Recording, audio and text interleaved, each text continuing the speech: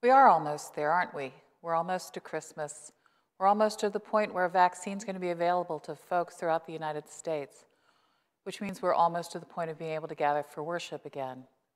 But as we come to this fourth Sunday of Advent, this morning we read the story of Mary, the mother of our Lord, and the angel coming to her. We saw it presented for the children with special effects, but this is the story as recorded in Luke's Gospel, the first chapter. In the 6th month, the angel Gabriel was sent by God to a town in Galilee called Nazareth, to a virgin engaged to a man whose name was Joseph of the house of David. The virgin's name was Mary. And he came to her and said, "Greetings, favored one, the Lord is with you." But she was much perplexed by his words and pondered what sort of greeting this might be. The angel said to her, "Do not be afraid, Mary, for you have found favor with God. And now you will conceive in your womb and bear a son, and you will name him Jesus. He will be great and will be called the Son of the Most High. And the Lord God will give to him the throne of his ancestor David. He will reign over the house of Jacob forever, and of his kingdom there will be no end." Mary said to the angel, "How could this be, since I am a virgin?" The angel said to her, "The Holy Spirit will come upon you, and the power of the Most High will overshadow you. Therefore the child to be born will be holy. He will be called Son of God. And now your relative Elizabeth, in her old age, has also conceived a son, and this is the 6th month for her who was said to be barren, for nothing will be impossible with God." Then Mary said, "Here I am, the servant of the Lord. Let it be with me according to your word." Then the angel departed from her. This is the word of the Lord. Thanks be to God.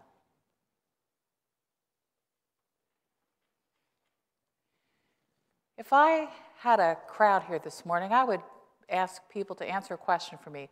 What are powerful images that you can think of? I'm guessing most of you would not say a baby. I'd probably hear about superheroes from some of the kids, maybe even the teenagers, because superheroes are all over the media right now. And I might hear things about horsepower. That's how we used to measure the power from cars because of the transition from things being drawn by horses. Even railroad engines were measured in horsepower back in the day. Or the power of armies, or the power of armaments and guns. Because some people who feel very powerless in the world feel like they have to walk into the world defended with some sort of weapon to protect themselves. Now, I don't know if you follow Facebook, but there's a meme going around where someone had put out a letter to their neighbors. They lived in an apartment building, saying they were going to let their child cry himself to sleep at night because they didn't know what else to do. They'd gone without sleep so many times. They had a newborn in the house. And he was crying, and they were going to try to let him learn to soothe himself, but they warned their neighbors that they were not child abusers. They also bribed their neighbors with stopping by for perhaps a shot of tequila. And one of the neighbors posted the letter on Facebook along with a message, "I'm baking them some cookies today." So maybe if you had a baby in the house, you feel like that baby has great power. It has the power to keep you up all night. It has the power to break your heart and make you sick with worry. It also has the power to make grown men make all kinds of little goo-goo sounds and baby faces at a baby. But generally, babies aren't considered to have much power. And we read a story today of a baby being born to a girl who had absolutely no power and no standing in the world in which she lived. Because children were very much expendable in those days. Infant mortality was high, and many people didn't live into adulthood. And Mary had been promised to Joseph, a man she probably barely knew if she knew him at all, though they lived in a rather small village of Bethlehem, not too far from Jerusalem, sort of like the difference between Cockeysville and Towson, about that far away. In those days, a greater distance when you traveled it on foot. And Mary would have been living with her parents in her home. She would have been learning the duties of a wife and a mother, even though she was probably no more than 14 or 15 years old, in a time when women were the property of their father until they were married, and then they became the property of their husband. And imagine her shock, her surprise, and even her fright when an angel appeared to her. Not with wings, because angels don't have wings in Scripture. They only have wings in stained glass windows and in paintings, so we know who they are. That's part of the iconography of scripture so you could see who is who when you're looking at stories and trying to learn them before a time when most people could read. And so an angel appeared to her, and perhaps he had a glow around him. I had asked the boys who did our video to make him glow. I didn't know quite that they were going to make him explode, but we all got a good laugh with that one. But here is an angel appearing to this child and saying to her, "Hail Mary, greetings, you are favored by God." Imagine her shock at that message. You are favored by God, little girl born across the planet from where we are right now. Of all the girls in the world, God speaks to her through the angel and says, "You will be God's son." Now, don't for a minute think this was just a blessing to her, which it was, more of a blessing to us. But you have to remember the Old Testament, the Hebrew Scriptures, the law of God written down in the Torah, that a woman who was found to be unfaithful to her husband, and Joseph was not married to her at the time, but their agreement was a legal binding contract, so she couldn't just leave her, he would have to divorce her. And she was found to be with child, she would be stoned to death under the law of God. So what God is asking her to do is an incredible thing. And she asked the angel just one question: "How can this be? I'm a virgin." And he said to her, "The power of the Spirit, again, the power of love, will come over you, and you shall conceive and bear a son who will be called Son of God." And the line that rings through the ages for us even here today: "For with God, nothing will be impossible." And Mary, a little girl in a poor family in a small town 2,000 years ago, says, "May it happen to me as you have said, because I am my God's servant." It's an incredible story. It's an incredible story of faith and the power of love. And then Mary will go to her cousin Elizabeth, who is expecting John the Baptist, the one who will baptize Jesus, the one we've spoken of the last several weeks, the one who saw his cousin coming and said, "Behold, the Lamb of God who takes away the sins of the world." The one who calls people to repentance, the one that they thought might be the Messiah, because John was a little bit more flamboyant than his cousin Jesus. But no, he was the one who pointed the way. And when Mary goes to see her cousin Elizabeth, and I've always wondered if perhaps her parents sent her to Elizabeth to get her out of town because she was an unwed expectant mother. She goes, and Elizabeth feels her baby leap inside her, and she understands that she is in the presence of the mother of the Messiah. This is what Mary says then. This comes from Luke's Gospel. "My soul magnifies the Lord, and my spirit rejoices in God my Savior, for he has looked with favor on the lowliness of his servant. Surely from now on all generations will call me blessed, for the Mighty One has done great things for me, and holy is his name. His mercy is for those who fear him from generation to generation. He has shown strength with his arm. He has scattered the proud in the thoughts of their hearts. He has brought down the powerful from their thrones and lifted up the lowly. He has filled the hungry with good things and sent the rich away empty.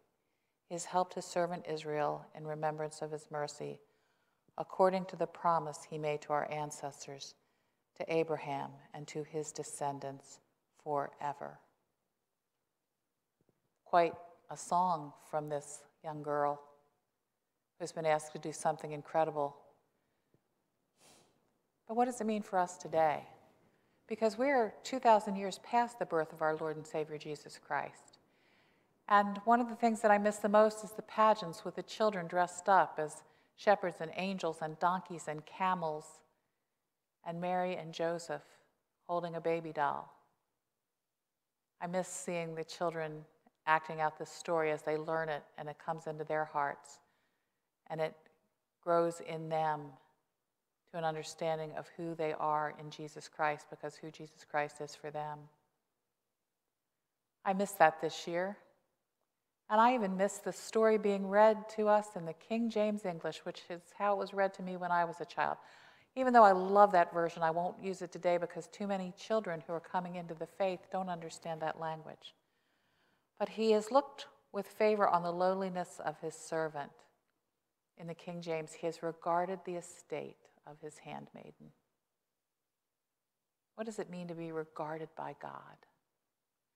It means that out of all the world, less populated then than today, he looked into the heart of Mary and saw there someone whose love for him was unquestionable, someone whose faith was strong enough to take on this task, someone who would risk her own life for the baby that she was going to carry, someone who would stand at the foot of his cross and never leave him at the worst moment of his earthly life. God saw that in her. God saw her. God regarded her. God regards us and sees us just the same way. And God gives us the power of love, not just the power of God's love, which surrounds us and upholds us and gives us courage, not just the power of God's love that reminds us always that nothing is impossible for God, but God gives us the power to love others. And it is power that we've been given, power from on high through the Holy Spirit.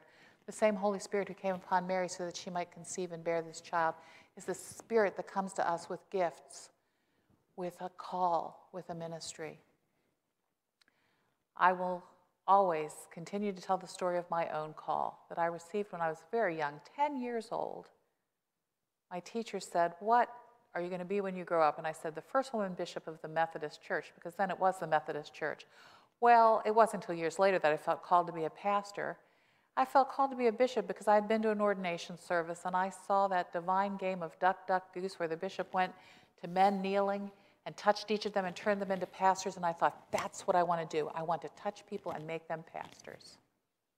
Didn't know then, but that call would evolve into a call to become a pastor myself, a shepherd for God's people who works for the Good Shepherd, the great shepherd of Israel and of the whole world. But I was told that girls couldn't do that. And so for years, I tried to talk myself out of my call. But then one of the people who became a sponsor at my own ordination said to me, "Is God calling you or someone else's idea of who you should be?" And I said, "Here I am, Lord, may it happen to me as you have said." God regarded me, a kid from Cockeysville, Maryland, where nothing big was happening back in those days. I went to Cockeysville Junior High, now Cockeysville Middle School, when it was almost a brand new building, and next to it was a farm with a barn and a silo. That's how old I am. But God regarded me and called me and found me worthy, even though I didn't see myself as worthy. And God calls each of us and gifts each of us for ministry with the power of love that God pours into us through Christ, but the power to love, which for us can be an act of will. My Old Testament professor at Wesley Theological Seminary died years ago, Dr. Dewey Beagle. I remember him always saying to us, agape, the love of God that we are called to emulate, is an act of will. Think back to the baby.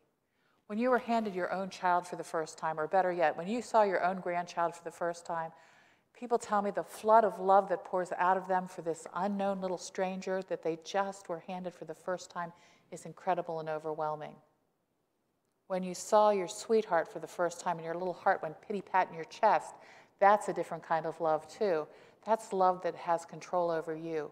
Agape, on the other hand, is love that we control. It's an act of will. It's saying, I will look upon the world with the love of God.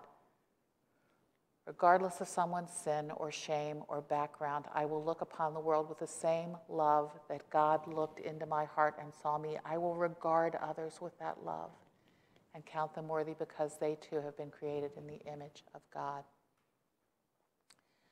Imagine what the world would look like if we together would say, as the people of God in Jesus Christ, with God, nothing is impossible. Nothing is impossible. Nothing is impossible. We would change the world. If we looked upon the world with the love that God looks upon us, if we would regard the lowly, if we would raise up the fallen, if we would share with them the wealth that we have been given, not just material goods, but if they're needed, our material goods, but the good news of God in Jesus Christ that has saved us and made us whole. What if we were to share that with the world as an act of love? What if we exercise the power of love in the world? it would look very different. Reminds me of back when I was struggling with a call to ministry, of the writings of Jesuit priests. I didn't know what a Jesuit priest was in those days, but I remember reading this and it touched my heart, and it has stayed with me ever since. His name was Pierre Teilhard de Chardin. He was a French Jesuit. What he said was, someday, after mastering the winds, the waves, the tides, and gravity, we shall harness for God the energies of love.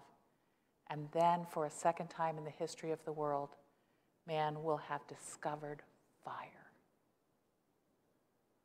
What power we hold in our hands if we just shared it with the world, the power of love. Perhaps you feel powerless. If you feel powerless, if you feel unseen, if you feel hidden and disregarded, remember that the God who created the universe and all that fills it, the God who became flesh in Jesus Christ and took upon himself our sin, our guilt, and our shame, knows you each by name, knows your heart, has gifted you, and has loved you. With that God, nothing is impossible. What powerful, powerful people we are through that love. To the glory of God and our Savior Jesus Christ, amen.